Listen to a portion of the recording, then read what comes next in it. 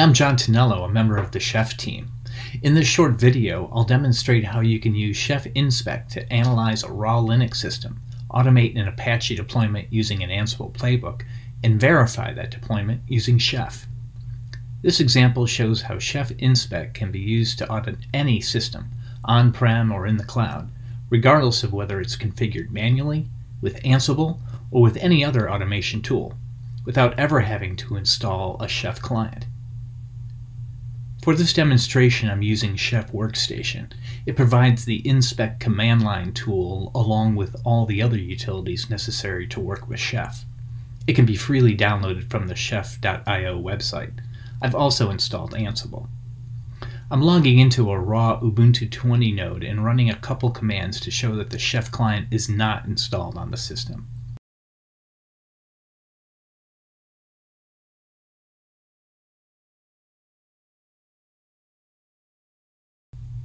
On the coding side, I start with a Chef InSpec profile that audits 5 features of my Ubuntu node. I'll check that port 443 is listening, the small web page I'm deploying has the correct content, that a specific version of Apache is installed, that SSL 3 is disabled, and TLS 1.2 is enabled. These basic entries test both system compliance and security. Without installing anything on my target node, I now run the Chef InSpec command to execute my profile against it. I'm providing a local path to the file I just created and using SSH to target my Ubuntu node. Similar syntax can be used to test Windows systems. Since I haven't yet configured my node, I expect most of these Chef InSpec tests to fail, and indeed they do. To deploy Apache on my node, I've created an Ansible playbook.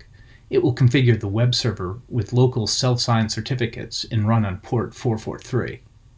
My entries include the Apache conf content I want and actions to install Apache and some other necessary packages, create a secure directory for my certs, generate the certificates themselves, disable the default website running on port 80, enable my Hello World website, and enable the SSL module.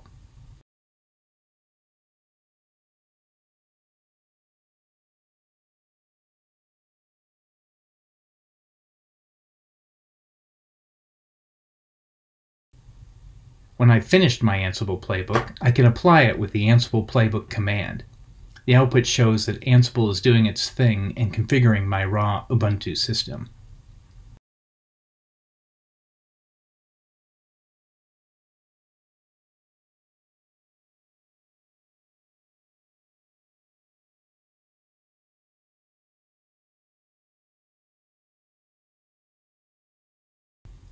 When the playbook is done, I can rerun the same Chef InSpec profile I ran before.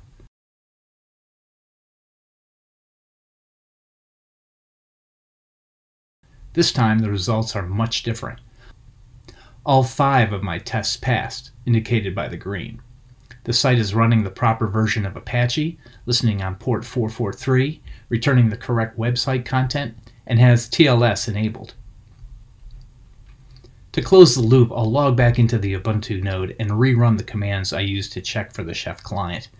As you can see, it's still not installed. Chef InSpec scanning doesn't require the Chef client or any Chef configuration at all. The final verification is the website itself. When I point my browser to the Ubuntu system and click through the warnings caused by the self-signed certs, I can see my Hello World website is indeed up and running. This demonstration showed the command line version of Chef InSpec, but you can also perform compliance and security scans using Chef Automate, the Chef management dashboard.